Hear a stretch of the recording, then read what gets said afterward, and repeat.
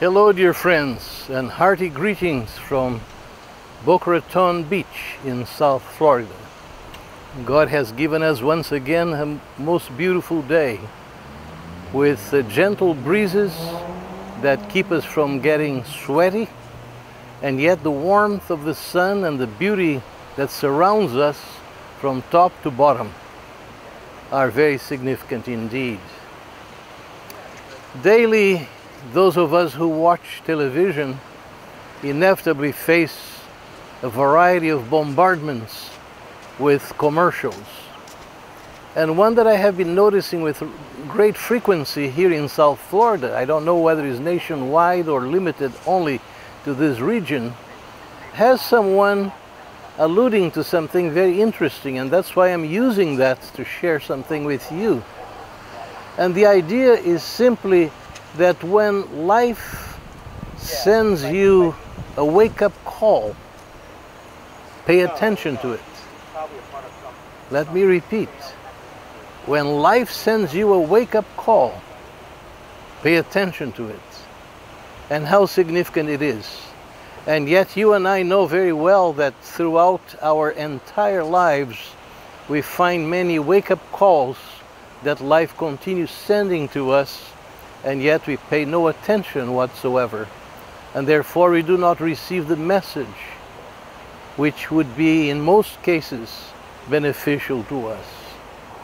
And of course, in my own mind I have one wake-up call that unfortunately large numbers of persons decide to pay no attention at all, and that is the wake-up call concerning our spiritual life, concerning our relationship to our Creator, Almighty God.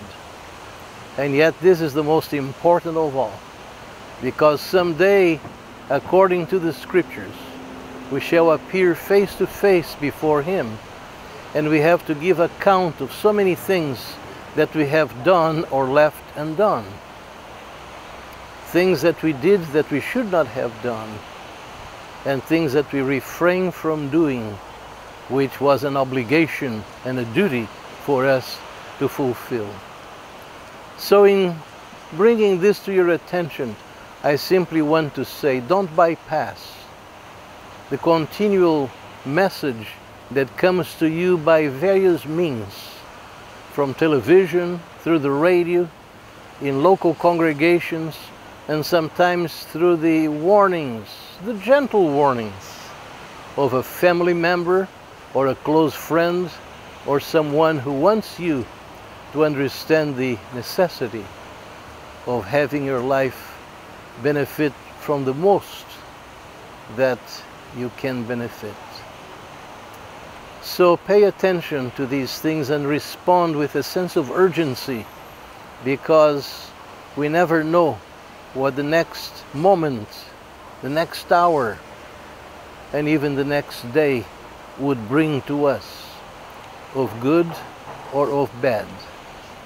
But God is patient and willing to give you far more than you can ever imagine, for your own good, for your benefit, not only for this life, but most especially what He offers you for the life that is to come. So think about it, think earnestly, think diligently, and be sure that your response accompanies this question and this appeal that is left for you. Bye-bye.